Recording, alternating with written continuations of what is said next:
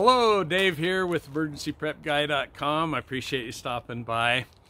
It's a Saturday, it's overcast, it's cooler. You can see I even have a warmer shirt on today. It's really the first day where it's starting to feel like fall's getting ready to start.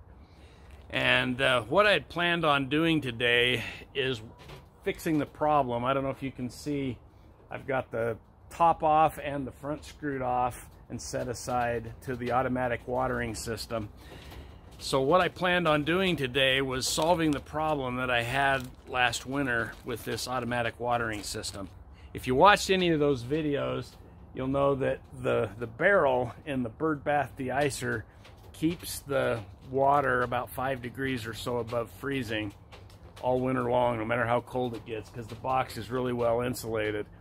And then there's a little down there where if you can see the cords underneath, there's a yellow switch there that whenever the outside air temperature gets below 40 degrees, that kicks on, and it powers a pump that circulates the water through the entire system continually. So if it's ever below 40 degrees, the water's always moving throughout the system. And like I said, the water stays about 5 degrees above freezing in the barrel. And so with that, I never had, even when it got the coldest I think it got this winter was -9 degrees. With that, none of the pipes ever froze. The only problem I had was with the red horizontal bird watering nipples. Just the nipple itself where the bird pecks to get the water. Here's a metal nipple to use as an example. This little thing that they would peck on to get the water, enough ice would freeze in there that they couldn't move that and they couldn't get the water out. So what I had to do whenever, and it only happened when it was in the single digits or below, and whenever it was that cold, I would just have to get a small flathead screwdriver and go out and just kind of dig the ice out of those red plastic nipples and free up that little thing, and then the water would flow again. I'd have to do that a couple times a day when it was that cold. So I don't want to have to do that, even though that was a lot easier than having to carry water out and water everybody by hand all winter long. So I wasn't complaining, but it'd be really nice if nothing froze up, because like the rabbit nipples all winter long, they never froze up at all, and so I never had to worry about watering them at all, just keeping the system full. So as I was thinking about it, why did the rabbit nipples not ever freeze up, and why did the bird plastic nipples, the red ones, why did they freeze up? There was several comments that I got from different viewers of the videos, and then I had some of my own thoughts. And some of kind of what the thoughts was, well, one thing is the rabbit nipples are metal, and they're screwed into the T's just like the plastic bird nipples. But maybe that metal conducts enough heat that it from the running water that it keeps conducts enough heat that it keeps the nipple from freezing up. That is a very strong possibility. That made a lot of sense to me. The other thought was, well, and this was by somebody, a viewer that watched one of the videos, and I thought this was a really good idea too. They said, well, when it gets really windy, you pull the plastic down over the rabbits, and that keeps the wind off of the nipples. Maybe if you moved the bird nipples in the quail hutches into the sandbox area where they would be completely out of the wind, maybe that would solve the problem. And I think that would definitely help.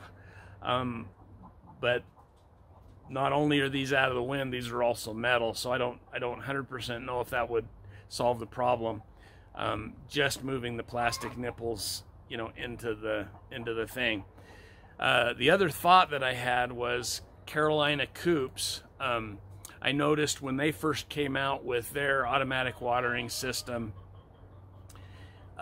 they used the same plastic horizontal bird watering nipples that I do, And at first they used the T's on their pipes and screwed the nipples into the T's. And then I noticed a year or so after they came out with those systems, they got rid of the T's and they just had a straight pipe, and they drilled holes directly into the pipe and tapped threads into the pipe and screwed the plastic nipples directly into the pipe. And that's also seems like that would really be a benefit, because again, this is a different nipple, it's a metal one, but the back part of the nipple would be sitting right in the warm water, where it wasn't in those T's, and so the circulating water being warmer, I could see how that would keep the nipples from freezing. That's probably, I haven't talked to Carolina Coops about that, but I'm pretty sure that's probably why they made that change. So I think if I made that change that Carolina Coops made, plus switching to the metal nipples, I think 100% chance I would have no problem with the nipples themselves freezing up, because you'd have the conductivity of the metal, and you'd have the back of the nipple, which is really where it can't freeze up. You'd have that sitting right in the running water.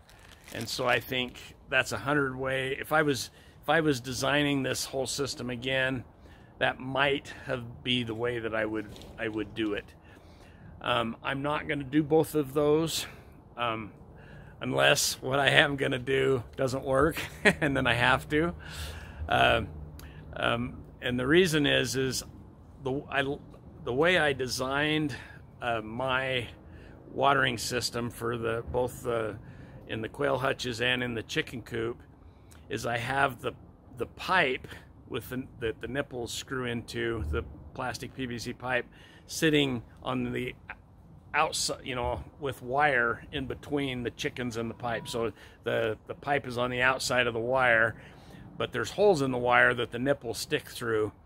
And I like that because then I can insulate the pipe, because I've got such a long distance for the water to be running, where if I didn't do that, granted it would only be a short section of pipe that wasn't insulated, but the pipe wouldn't be insulated.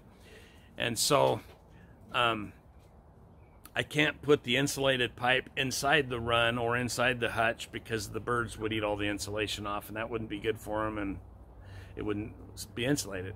So anyway, so what I'm going to try doing is I'm going to leave the T's. I'm going to leave my pipes on the other side of the wire insulated.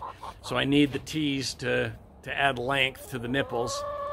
And then I am going to switch to metal nipples. And then we're going to try it. And hopefully I don't regret this winter, that I didn't switch the pipe as well. But anyway, that's what I'm gonna do, and that's what I'm gonna give it a try. So I'm gonna take you with me as I make these repairs, and I'll show you what I do.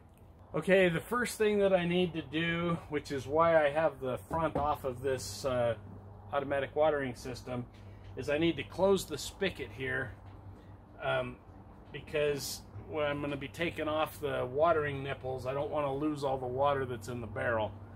So this will keep, I'll lose a little bit of the water that's in the lines, but I won't lose any of the water that's in the barrel. So that's the first thing I had to do. Come on, girl, scoot. Okay, so the first thing obviously I've got to do, and I'm going to try to do it from right here, is screw these nipples out. You can see all the water coming out of there.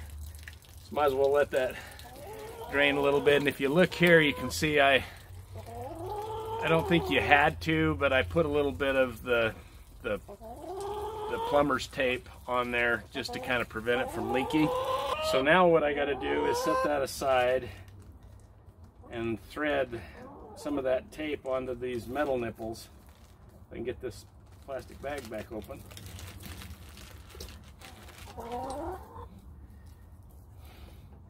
And this is some plumber's tape that came with the, I hope it's decent plumber's tape. This came with the pump that I got for the system.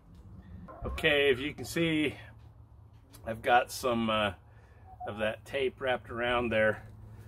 And my plumber's tape's a lot wider, so it was a little tricky getting a thin strip wrapped around there, but let's see how it fits in the threads.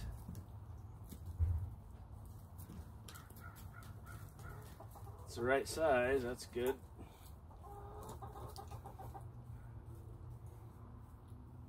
Okay, let's try this other one.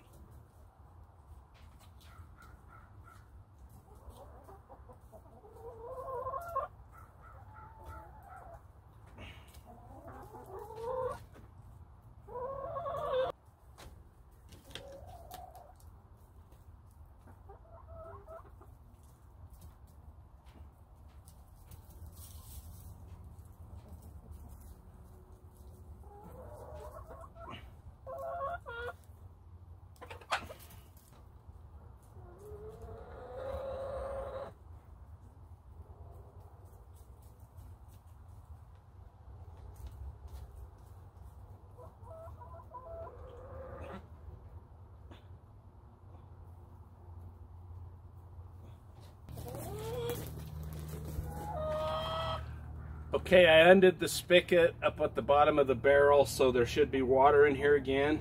So I just want to test and look. If they just bump that, they get all the water they could want. So let's hope that doesn't freeze this winter. Okay, hopefully you can see this all right. I've got this is the back, I'm at the back of one of the quail hutches, and I've replaced the two watering nipples with the metal version. And as you can see, I push on it and it works like a charm. She's figured it out. She's drinking out of the new spigot.